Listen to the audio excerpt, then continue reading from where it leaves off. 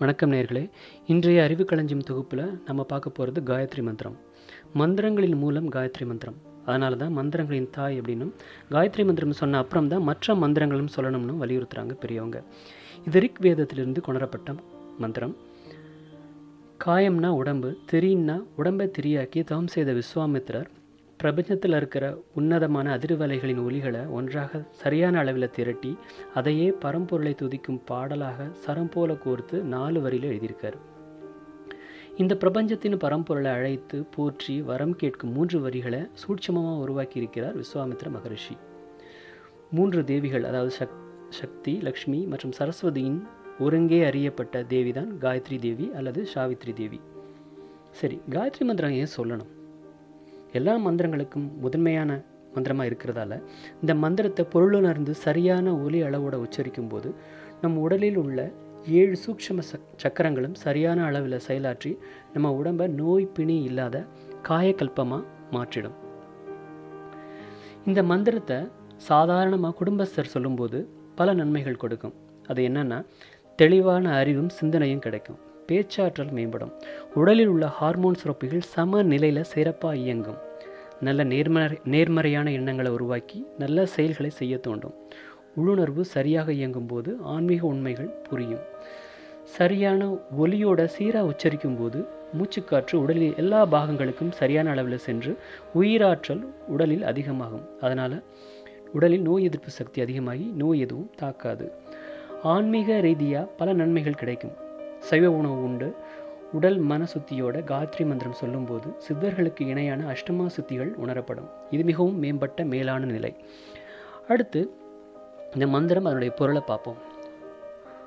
ஓம் பூர்புவ ஸ்வஹ தத்ச விதுர் வரேண்யம் பர்கோ தேவஸ்ய தீமஹி தியோயோ நஹ பிரச்சோதயாத். இதன் அர்த்தம் பல பொருள் மற்றும் விளக்கங்கள் கொண்டது. ஒவ்வொரு சமய பெரியோரும் முதல் வரிக்கு ஒவ்வொரு விதமாக விளக்கம் கொடுத்துருப்பாங்க. பொதுவான விளக்கத்தை நம்ம பார்ப்போம். பூர்புவ ஸ்வஹங்கிற உலகங்களையும் உருவாக்கிய மேன்மை சக்தியான பரம்பொருளின் ஒளியை தியானிக்கிறேன். அவ்வொளி எனக்கு பரிபூரண அறிவை வழங்கட்டும். இது ஒரு விளக்கம். இன்னொரு விளக்கத்தில் மனம், உடல், ஆத்மா என்ற 3 உரையும் ஒளிரும் பரபிரம்மத்தை என் அறிவை தூண்ட செய்ய வேண்டி தியானிக்கிறேன் அப்படின்னு கொடுக்குறாங்க. இன்னொரு விளக்கம் கூட இருக்குது. பூர்புவஸ்வஹ அப்படிங்கிறத நிகழ்காலம், எதிர்காலம், இறந்த காலம், இந்த 3 காலங்களிலும் ஒளியாய் விளங்கும் பரம்பொருளை நான் தியானிக்கிறேன் அப்படின்னு அர்த்தம் சொல்கிறாங்க. ஸோ எப்படியா இருந்தாலும் அந்த பரம்பொருளை தீப ஒளியாக இந்த காயத்ரி மந்திரத்தில் குறிப்பிட்டு அது மேலும் நமது அறிவை வளர்க்கணும் அப்படின்னு சொல்லி துதிக்கிறாங்க.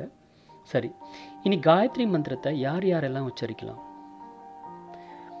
மத இன வேறுபாடு இல்லாமல் எல்லோரும் உச்சரிக்கலாம். இது பொதுவான மந்திரம். சில பெரியவர்கள் இந்த மந்திரத்தை உச்சரிக்கும் போது உடலில் சக்திகள் தூண்டப்படுறதால அதிக வெப்பம் பரவும். அதனால் 40 வயதிற்குட்பட்ட பெண்கள் மட்டும் இந்த மந்திரத்தை 3 முறைக்கு மேலே உச்சரிக்க வேண்டாம்னு சொல்கிறாங்க. இந்த மந்திரத்தை 3லிருந்து எத்தனை முறை வேண்டுமானாலும் உச்சரிக்கலாம். எந்த நேரத்திலையும் உச்சரிக்கலாம். அதிகாலை நேரத்தில் உச்சரிக்கும் போது பலன்கள் வேகமாக கிடைக்கும். இது உலகிற்கே பொதுவான மந்திரம். இதன் பாடல் வரிகளில் எந்த இடத்துலையும் எந்த குறிப்பிட்ட கடவுளையும் குறிப்பிடலை. நமக்கு அப்பாற்பட்ட அந்த சக்தியை ஒளிமயமாக வணங்குறதால எல்லா மனிதர்களுக்கும் இந்த மந்திரத்தை தாராளமாக உச்சரிக்கலாம். இந்த மந்திர உபதேசம் பெறுவது ஒன்று தந்தையிடமிருந்து பெற வேண்டும், அல்லது சரியான குருவிடமிருந்து இந்த உபதேசத்தை பெற வேண்டும். எனக்கு என்னுடைய தந்தை என்னுடைய 10 வயதில் எனக்கு இதை உபதேசித்தார். இந்த மந்திரத்தை தொடர்ந்து இதை நான் சொல்லிக்கிட்டே வர்றேன்.